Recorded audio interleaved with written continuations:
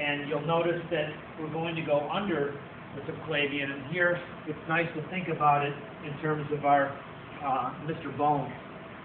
Right, so basically what we're doing here, remember the Dr. Spock spot right here?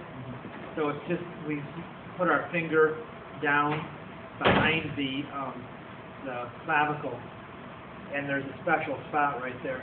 And the idea is we have to get the blood out of the thoracic cavity and over to the shoulder and the axilla and the arm. And the way that we do that is through the space, that triangular space between the anterior and the middle scalene. And so coming along with that artery is going to be the vein of the brachial plexus nerve. So we come down and we're going behind the clavicle, subclavian, and then we emerge and we become axillary. So what's covering over here now, remember we have the three muscles that come off of the coracoid. And so the coracoid is actually going to have the, what is it called? The pectoralis minor will have its insertion right here.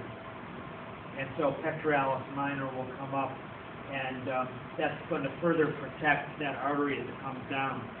So it goes from subclavian to axillary. Before it ceases to be axillary, we have a nice branch that comes around the neck of the humerus, and that's going to be called the anterior and posterior circumflex humerus.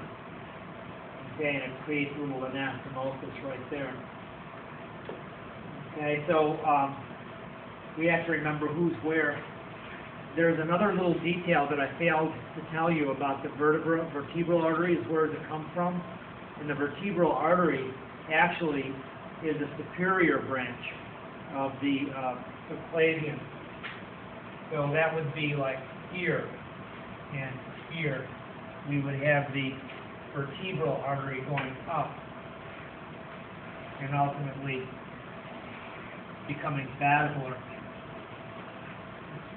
A little big. So we would go through the transverse processes of all the vertebrae, and this would be the vertebral.